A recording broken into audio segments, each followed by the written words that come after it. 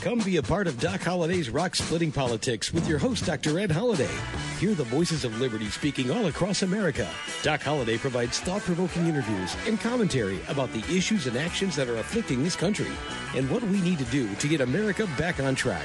Get fired up, get inspired, get on board with Doc Holliday's Rock Splitting Politics right now. And here we go.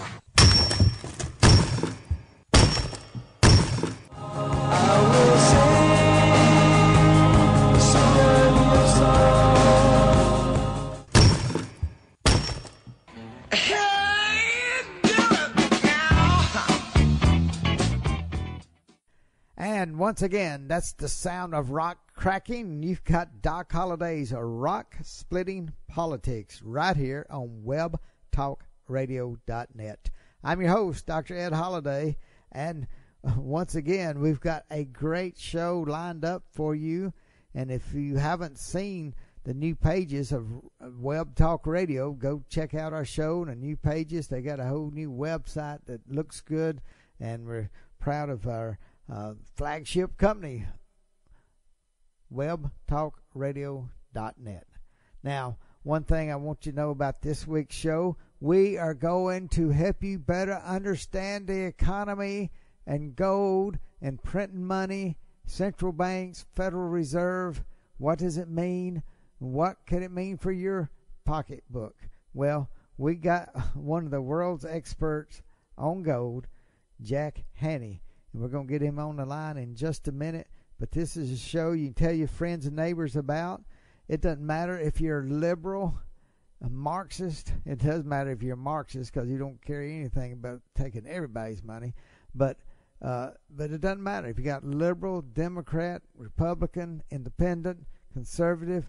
This show is for everybody. It's for everybody that is concerned about their future and the future of the family, and what the economy and what the economics spell out for what's going to come around in the future of all this money that's being printed. So we're talking to Jack Hanney, and let's get him on the phone right now. And all the gold in California is in a bank in the middle of Beverly Hills, and somebody else's name. So if you're dreaming. We got on the line Jack Hanney of Patriot Gold Group. Welcome to Doc Holliday's Rock Splitting Politics, Jack. Well, Doc, thank you for having me this morning. Well, a lot of our listeners and people around the entire country and around the world are looking at gold prices, and gold is hit an all-time high. And a lot of people are thinking, wow, I wish I'd been in gold stocks or had some gold. And now they're thinking, well, it's hit a high, it's going to come down. So what are your thoughts? Not at all. As a matter of fact, Goldman Sachs just raised their forecast to $2,300 an ounce. Bank of America Merrill Lynch has raised its forecast to $3,000 an ounce in 2021.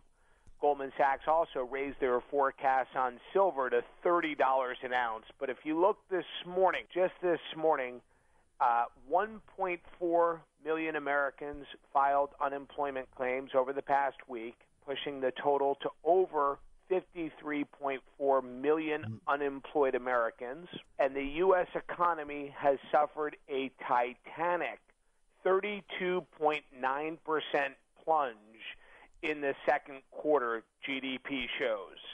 So it's what's happened here is the coronavirus has triggered the steepest U.S. recession since World War II.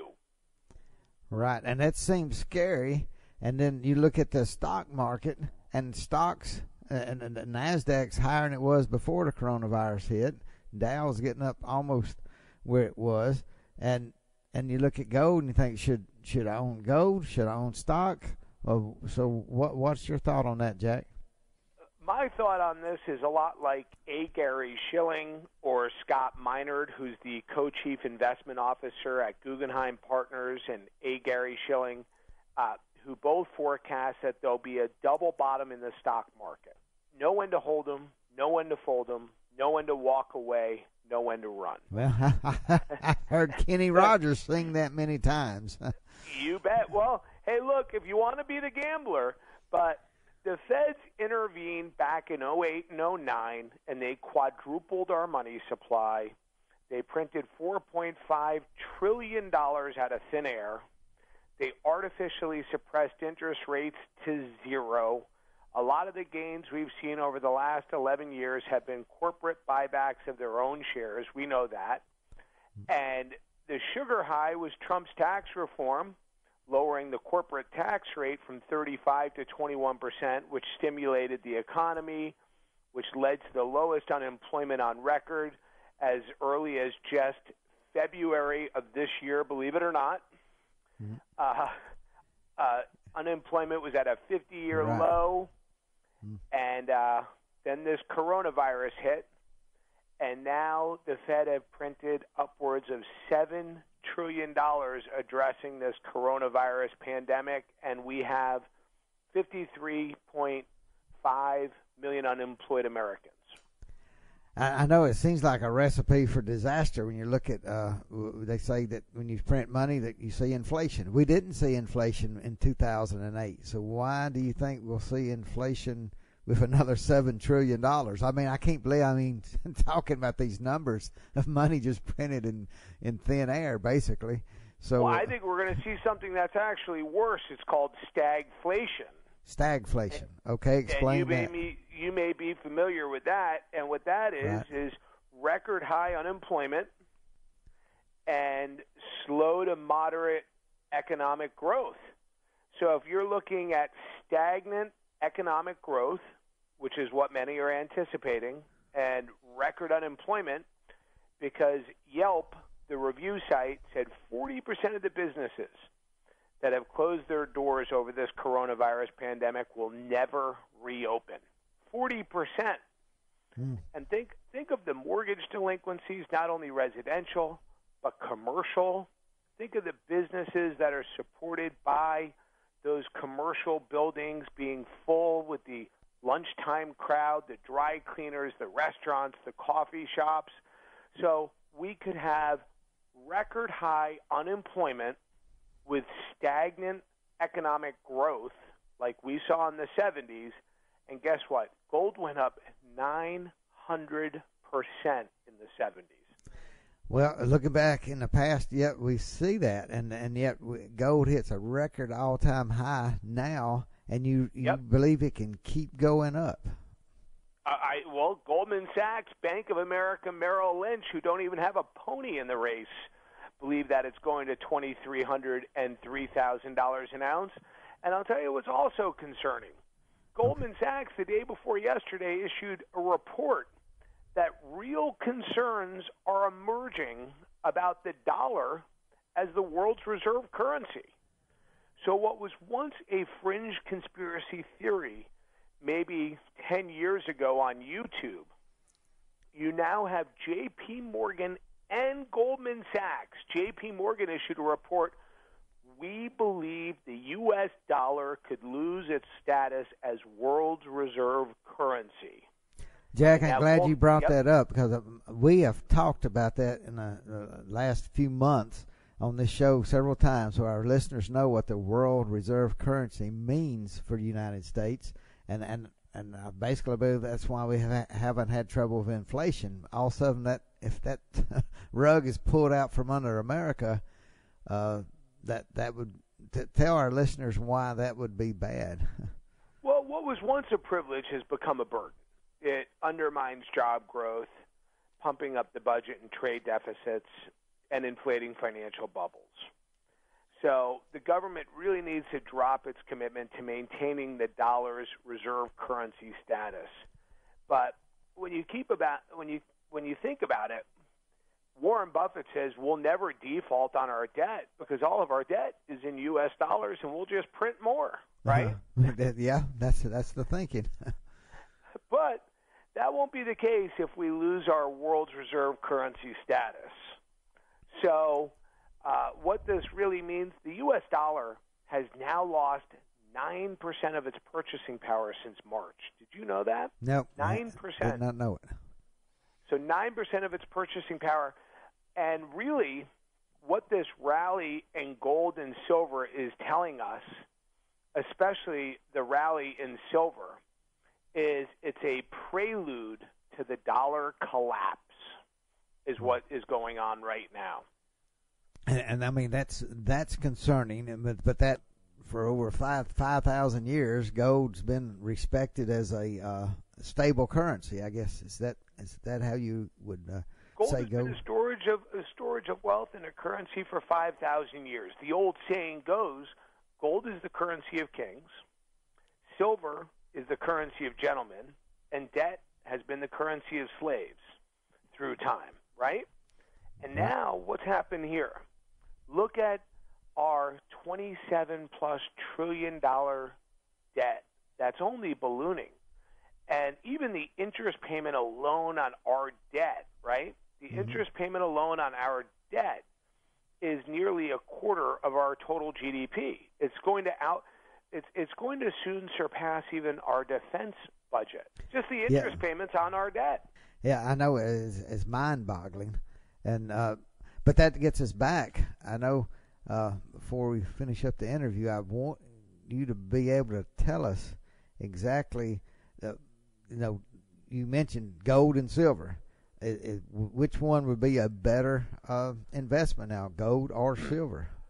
Well, with both gold and silver, one thing I do want to impress upon your listeners, you're not buying anything. You're exchanging one currency for another. Paper currency that's lost 9% of its value since March, that's in its steepest decline on record, that many believe will lose its world's reserve currency status. So you're just exchanging that for physical, tangible gold and silver.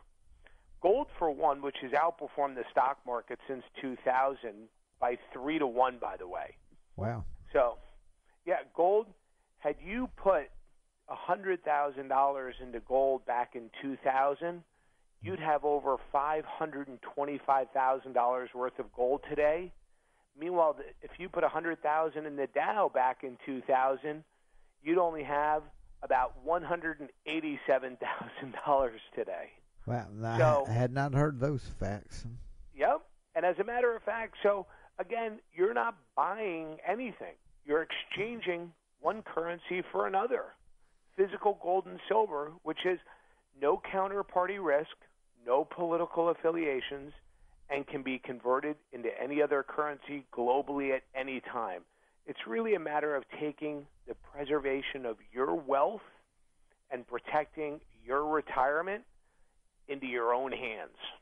Well, Jack, I got to ask you this, as far as our listeners, and we've touched on this some. That's why I'm so glad that you're on our show today. But some people say, well, the gold mining stocks, or buy gold stocks, or buy a gold mutual fund, or buy physical gold, which seems to be in shorter supply now. So what are your thoughts for investors and for average American citizens now trying to figure out what to do?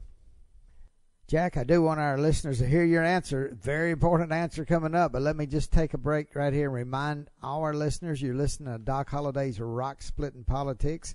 You're listening to us right here on webtalkradio.net. We're talking with Jack Hanney, and he is from Patriot Gold Group.com, and he's filling us in on gold. This is a subject that people hear about. Gold is up at the highest level, a record level. And should you invest in gold? Are stocks too high? What are we looking at? What is a good combination, or what should you be looking at for your own financial future? I can't give you individual investment advice, and neither can Jack, but we can tell you what is going on in this overall market of uncertainty. We are in an age of uncertainty, and we don't know what the future holds exactly, but Jack has given us some good reasons to look at gold, and we're going to get back and hear his answer. But I do want to remind you, we got a book right here on Doc Holliday's Rock Splitting Politics that I wrote along with Dr. Alveda King, Dr. Alex McFarland, and it's called Bedrock Truths. These are the solid truths that our country is founded on, Love to get you a copy of it. Just go to www.docholiday.org. That's Holiday of 2 L's in it. Or go to the picture right here on Web Talk Radio, Rock Splitting Politics homepage here on this show. You can click on the picture, the cover of the book, Bedrock Truths. We'll be glad to get that out to you. There's some other books in there we'd love to get out to you. So look through those. If you want to order those, we'd love to get them out to you. Now, Jack, I do want to hear what the answer is of what people need to do about gold. Well, really, you have an opportunity to roll out of 401ks and traditional IRAs and paper-denominated assets into a self-directed IRA, tax-free, penalty-free. It's a non-reportable, non-taxable, non-IRS event, into a self-directed IRA backed by physical gold and silver. Mining stocks were something that brokerage firms and hedge funds came up with back in 08 and 09 because they saw trillions of dollars pouring out of the stock market and managed accounts into physical gold and silver. And owning physical gold and silver represents pulling your money from the financial system, which is the last thing the Fed wants anyone to do. Right. And so nothing compares to owning the physical asset itself. You have to ask yourself one question. Central banks around the world can just print as much currency as they want, right? Right. Just turn on printing presses. Yes. So why is it that central banks have added more gold to their reserves in the last 12 months than at any other time since 1967, right? I did not know that. Yeah, so since Bretton Woods. So you do what central banks are doing. It's that simple. Yep, they're the ones that know what direction this economy is going, I guess. You bet. Well, Jack, that is something that I know our listeners may not have heard everything you've enlightened us on this situation, and I guess I know we need to finish up the interview right now. So exactly what would you recommend?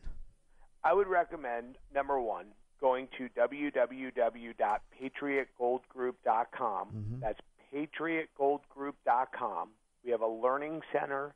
You can see my radio interviews, my television interviews, or call 1-800-974-4653.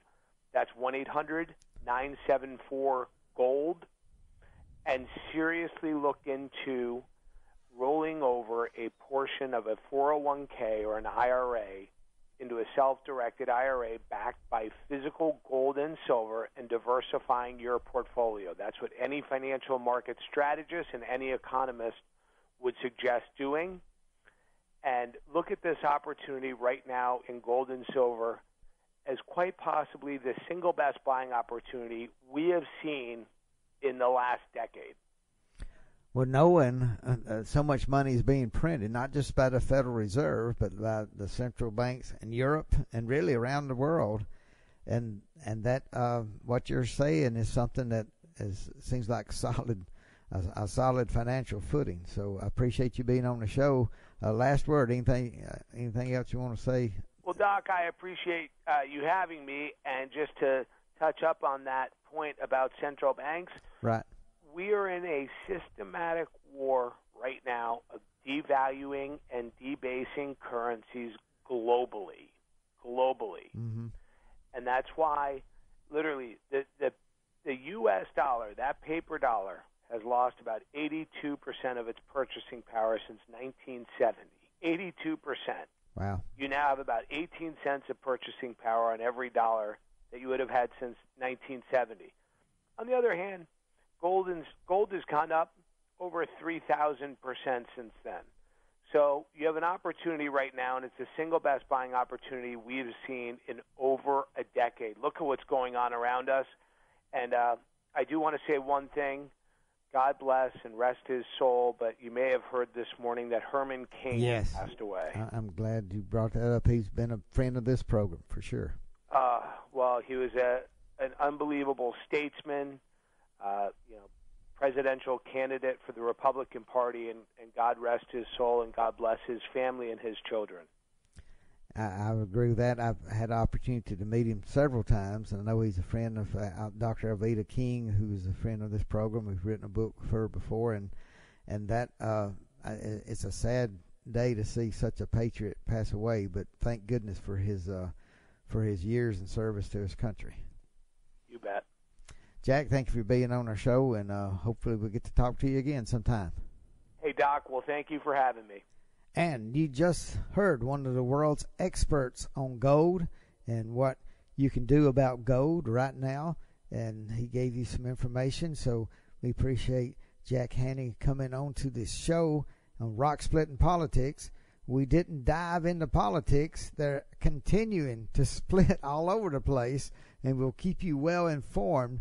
But this show was to take a little break from the politics, because everybody needs to know what's going on with gold, what's going on with the central banks and the Federal Reserve printing money, what's the future going to be. And Jack Hanney did a great job in trying to help us weave in to what is going to be happening in the future with all this money that's being printed around the world. And this coronavirus is something that's hit the world. The world hasn't seen anything like this since 1917, 18, when the Spanish flu went around the world.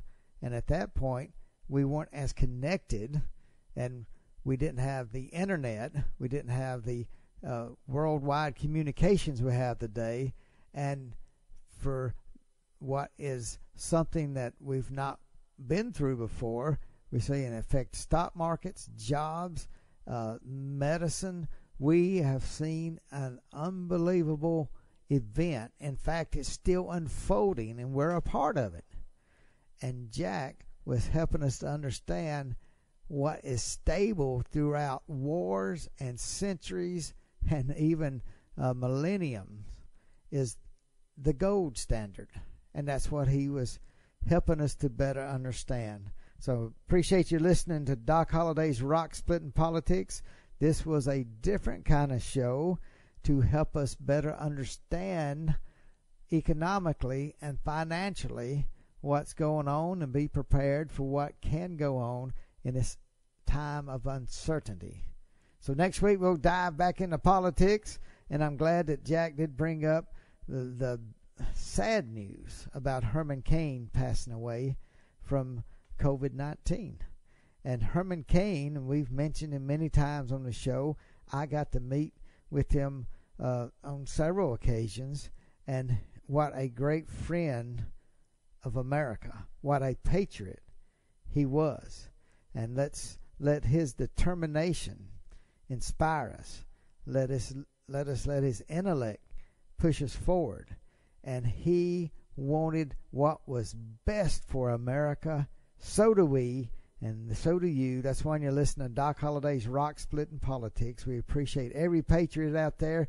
Tell your friends and neighbors about this show. And next week, we'll have another great show, and we'll dive into the politics of the heat of August. See you then. Thanks for joining us today, and remember to listen again next week for another edition of Doc Holliday's Rock Splitting Politics. You can order Ed's new book, Bedrock Truths, by clicking on the book cover right in front of you on the screen, or visit DocHolliday.org. Thanks for listening, and we'll see you again next week.